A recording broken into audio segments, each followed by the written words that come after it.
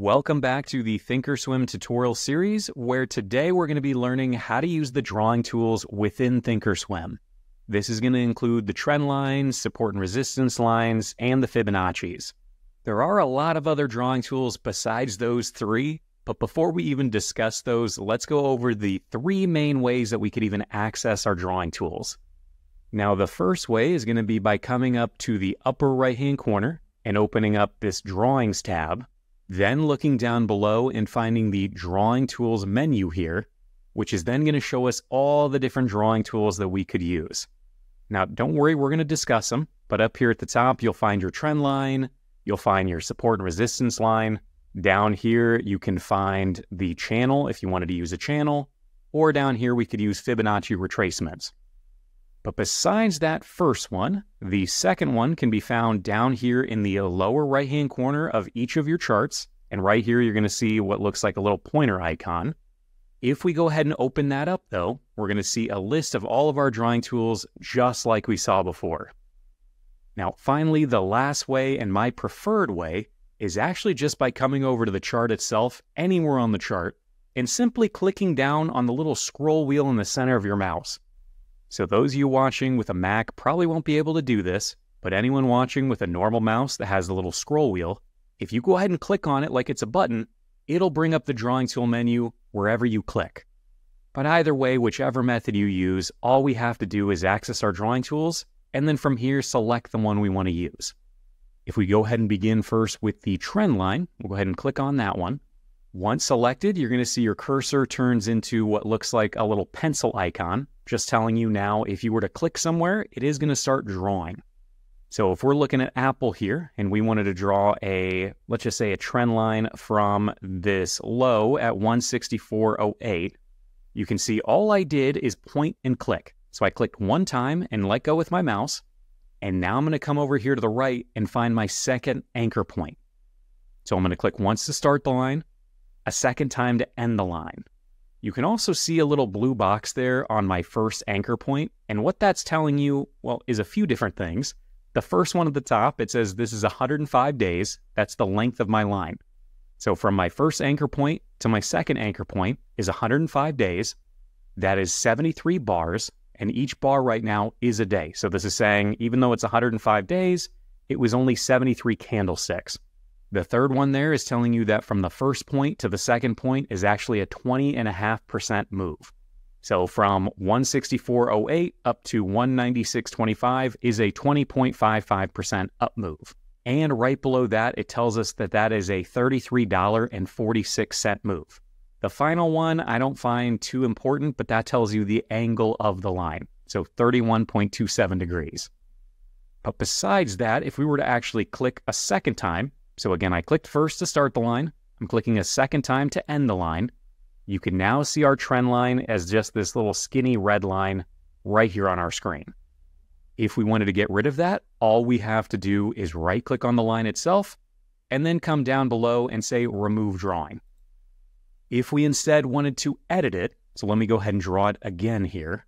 All we have to do to edit it is, again, go ahead and right-click on the line, then come down below and select Edit Properties. This will then bring up this Properties menu where we can change just about everything about this line, but some of the things that I see you actually adjusting, the first one here being the right extension. So most people want their trend lines to continue indefinitely into the future. So what we're going to do is go ahead and change this from off to on. I'm also going to come down here towards the bottom, and right here I can actually change the color of the line.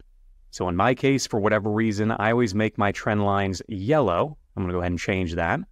I could even come over here and change the style of the line. If I didn't want it to be a solid line, I could change it to the long dash or the short dash.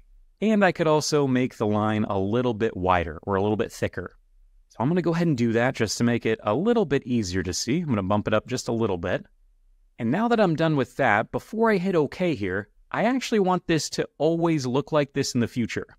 So every time I draw a trend line in the future, I want it to be a yellow line with a width of 2 that extends forever to the right. So before I hit OK, I'm going to come down here and save it as the default, then hit OK. And first off, you can see our trend line right here has changed. It's now that yellow line that extends indefinitely to the right. It's also a little bit thicker. But if I was to draw another trend line, so we'll just go ahead and click one time to start the anchor, a second time to end it, and you can see that this new trend line looks exactly like this one, so those defaults did stick. Again, if we wanted to get rid of these, we could simply right-click on the line and then say Remove Drawing. But keep in mind, this is only going to remove this specific trend line. If I wanted to clear every single drawing on this chart right now, what I could instead do is come down here to clear the drawing set. It'll then ask me if I'm sure up here, because it is going to delete everything that I've got on my screen, even though it is just 2 trend lines. But since I am, we'll go ahead and hit yes. And now we've got a blank chart once again. Hey everyone, sorry to interrupt the video, but I just finished working on the beta of my very own trading journal. So those of you active traders out there, especially those of you who trade options, might find this especially useful. Here you're going to be able to quickly identify your performance by strategy, see a calendar of your daily profits and losses, and overall just create more detailed reports based on any of your filtered criteria. So check it out using the link below or head over to traderlog.io to give it a try for free for 7 days and use the code TraderLog50 for 50% off. But enough of that, let's get back to the video.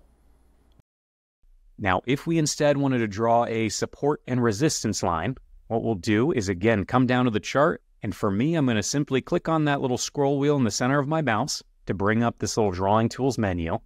And remember, the support and resistance line looks like a little dollar sign with a line below it. So we'll go ahead and click on that. And just like in the previous example, what I have to do is click once to start the line and a second time to end the line.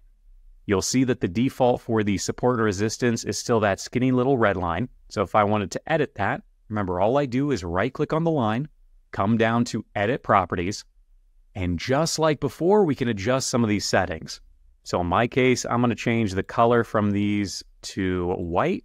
I'm going to make them quite a bit thicker, a width of 3. And I also like to show the price on my support and resistance lines. So up here above, instead of saying do not show, I'm going to go ahead and say put that on the right. And now that I'm happy with that, and I do want all of my support and resistance lines to look like this going forward, so I'm going to come down here and hit Save as Default, then hit OK. So now we can see that change. And again, right here, we can see the price on the right. So this support and resistance line is right at 214.26. And if I was to draw another one, again, it would look exactly like that. Thick white line with the price on the right. We'll go ahead and get rid of those again, just by right-clicking, coming down below and clearing the drawing set. And the next one we'll go over is actually going to be the Fibonaccis. And I will admit, there's actually a lot of different Fibonaccis that you could use. Technically, everything below where my mouse is right now is a Fibonacci. But the one all of you have seen online or heard people talk about is actually this one right here, the Fibonacci retracements. So if we go ahead and click on that, and remembering back to how these Fibonaccis actually work, what we're looking for is a stock that's either in an uptrend or a downtrend right now. And then depending on that, what we're going to do is find the lowest point and the highest point, and we're going to draw our Fibonaccis from the low to the high. Now that does assume that the stock is in an uptrend, because if it was in a downtrend, we'd actually draw it from the high to the low. But we'll go over that in a second.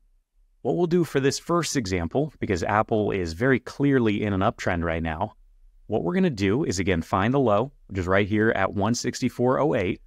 You can see again, I just clicked once to start it. Then I'm going to come over here and find the high, and I'm going to go ahead and click again here at the high. You can then see that those Fibonaccis are automatically drawn right here on our chart. And technically, the 50% line is more of an honorable mention. Not really a Fibonacci value, but a lot of people tend to use it. So we'll go ahead and leave it. But what I'd like to do to make these lines maybe a little bit more obvious is go ahead and right-click anywhere on the Fibonacci itself, open up that Edit Properties menu again, and now down below, just like with all of our other drawing tools, we can edit the overall appearance. Some people might also remove some of these Fibonaccis if they don't find them particularly useful in how they do their trading. For me, I'm going to go ahead and leave it be, but for this 50% value, just so it stands out nice and clear, I'm going to go ahead and change the color from red to yellow, and I'm also going to make it a dashed line instead of a solid line. So now that we've done that, we'll come down below, save it as the default, hit OK. And now looking above, we've got our Fibonacci's right here on the chart. Now, like I said before, if we were looking at a stock in a downtrend instead, we would have actually drawn this from the high to the low. So if I could find an example here, trying to think of something that's been down quite a bit, we'll go ahead and pull up, let's say SoFi for this example. Oof, not a good example here, had a nice run up recently. But let's just pretend this part didn't happen right here. Let's say we're back in July and the stock has been in a nice downtrend. So what we would do is we would come up here to the high, we'd click once, we'd come down to the low in our example, because remember, right now it's only July, and now we've got our Fibonacci's here. To delete it, we'll again go ahead and right-click, remove drawing, and now we're back to our blank slate. Now, to be honest with you, those are probably the 3 key drawings that I see most of you using on a regular basis. But some honorable mentions, if we go ahead and open up our drawing tool menu again, looking down here below, if we take a look at this big T right here, this is just a text note where we could actually draw notes on our chart if we wanted to. So as an example, we'll go ahead and do that. So go ahead and click on that T, and let's say I wanted to draw something right here. I wanted to leave a note for myself. We're just going to go ahead and click. I'll then have this little note box appear, and we'll just leave a note saying, I don't know, watch out for earnings. We'll then hit OK down here, and now we've got our note up here above. Just like with everything else, if we right-click on it, we can edit the properties, and here you can change the direction of the arrow. You can change the alignment, the color, the size, but we'll leave it be for now. I'm not using this too frequently, so I have no reason to set any defaults for it. So we'll just come down here and hit OK. Checking out the next one, we'll open up our drawing tools again. And looking down below, another one you might use is a simple arrow. So we clicked on that. We could simply point out where on the chart maybe we bought or sold, or when we want to look at it a little bit closer. Pretty simple, just an arrow that goes on your chart. You can also see right here the square and the oval, or excuse me, rectangle and oval. These are pretty much the same. They essentially let you highlight a portion of the chart. So for example, we'll just use the rectangle in this case, but remember, pretty much exactly the same between the two. And again, all we'll do is we'll click once to start, we'll click a second time to end, and you can now see that that area that we kind of highlighted is just a rectangle, and like anything else, we can edit it, because I'm not a huge fan of that color, and we'll instead make it, let's say, a light shade of green. We'll save it as the default, and now we've got a nice big green square directly on our chart. Most people are going to tinker with that a little bit further by coming over here to the color, and instead of using one of these defaults here, they'll go to more. And then looking up above, I know there's a lot of options here, but if we pick any of these, what I really wanted to show you is that we can change the transparency to make it not so distracting on our chart. Because right now that big green square is very distracting, but if we make it a little bit more opaque or a little more transparent, coming down below and now hitting OK and OK, that looks a whole lot better. But I know there's a lot of other drawing tools in here that we didn't discuss. Honestly, I don't see the vast majority of you guys using any of these down here, but definitely spend some time tinkering with them, check them out, maybe they will work for you.